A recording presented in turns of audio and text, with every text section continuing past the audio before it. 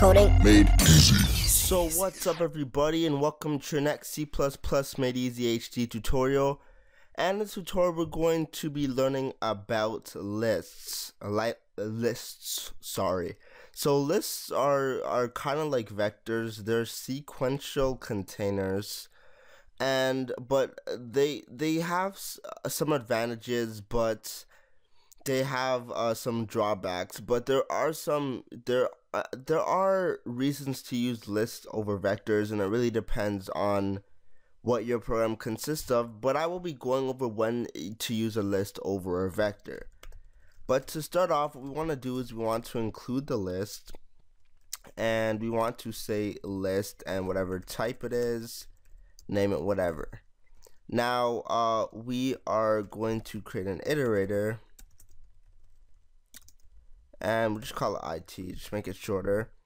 So to add to a list, it's much like a vector. We just say push back whatever, and we say coding made easy.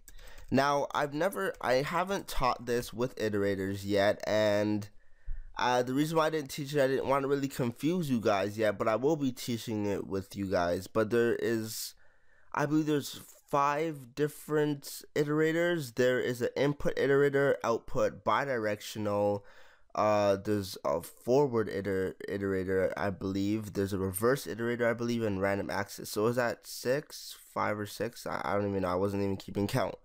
But anyways, so there's different types of iterators, and I'm not gonna get into that stuff yet. That's gonna be later on. But basically, vectors support random access iterators, which basically means that we can address it like this. So we can say names 0 and whatever, and we can set it give it a value. We can display it, whatever.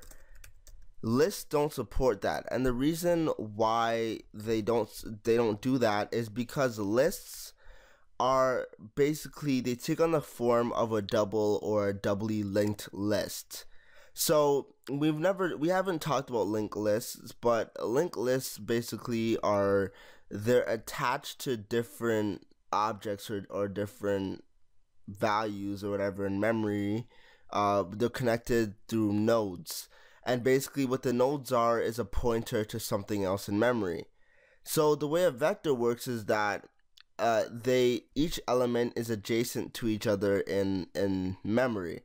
But with a list, it doesn't need to be adjacent to each other in memory because it has a pointer to the value in memory. So it doesn't have to be to the exact same place. It could be anywhere in memory, right?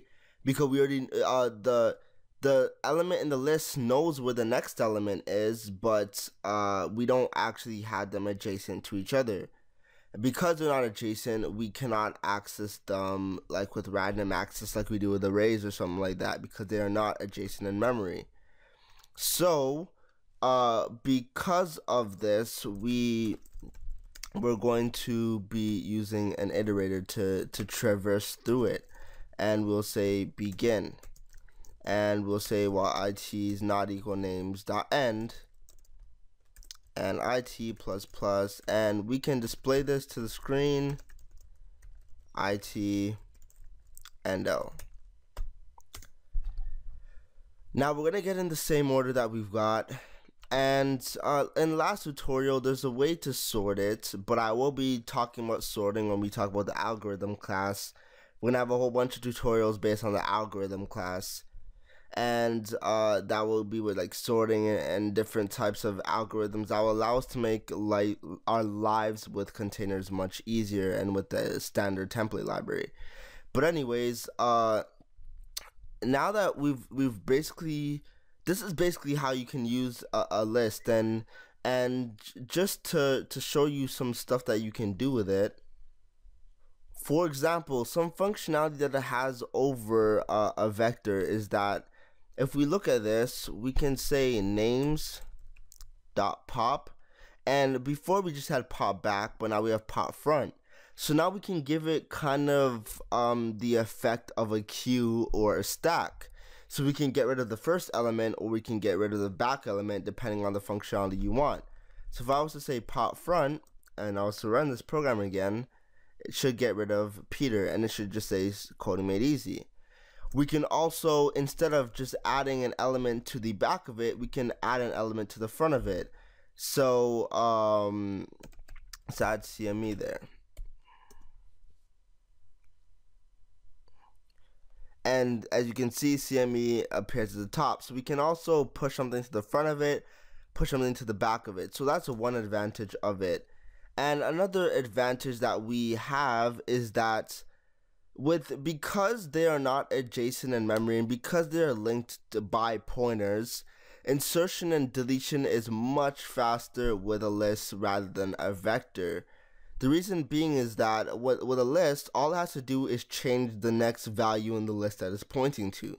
That's all it has to do, right? But with a vector, what it has to do is that we have to do some copying and all that stuff in order to make the vector fit properly. And because of that, insertion and deletion, if you're going to be inserting a lot of values in the middle of it and deleting a lot of values in the middle of your container, then a list would probably be more optimizable friendly. I don't even know if that just made sense, but yeah.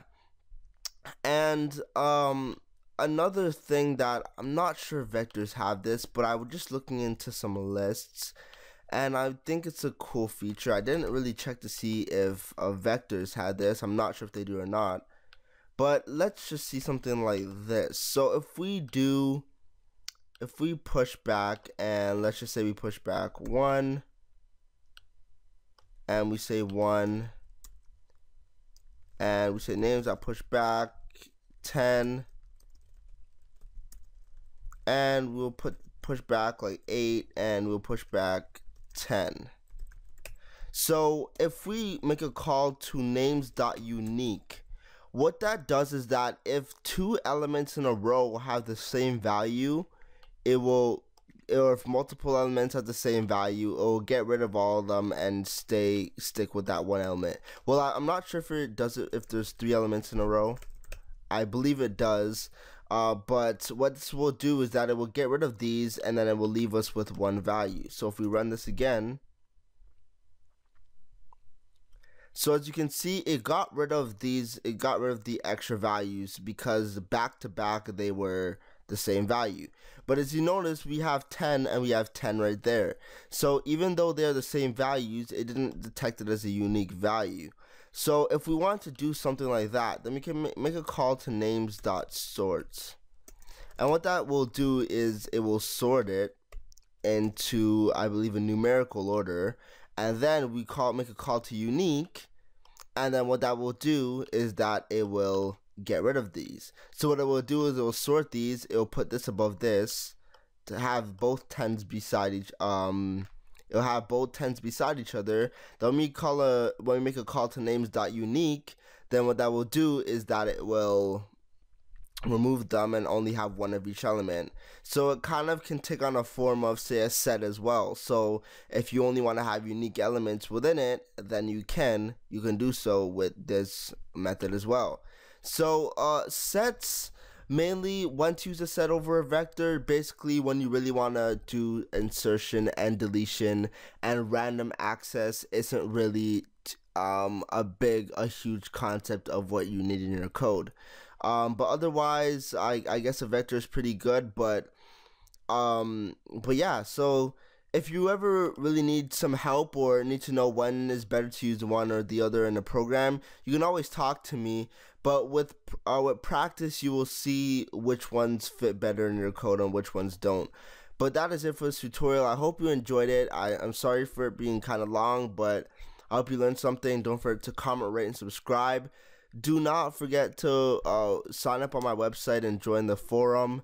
And don't forget to follow on Twitter at Coding Made Easy, like on Facebook, follow my circle on Google+. And that's it for this tutorial, and bye for now.